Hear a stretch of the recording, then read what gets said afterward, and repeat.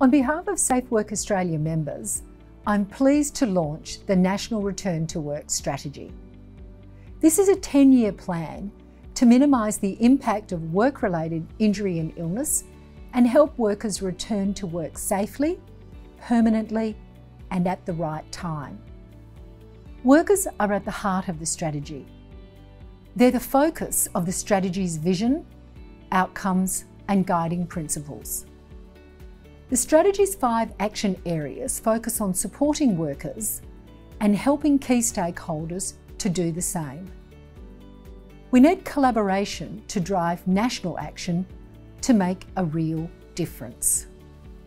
The strategy is available on the Safe Work Australia website. It takes effect in January. Stay tuned for more information on what you can do to make a difference.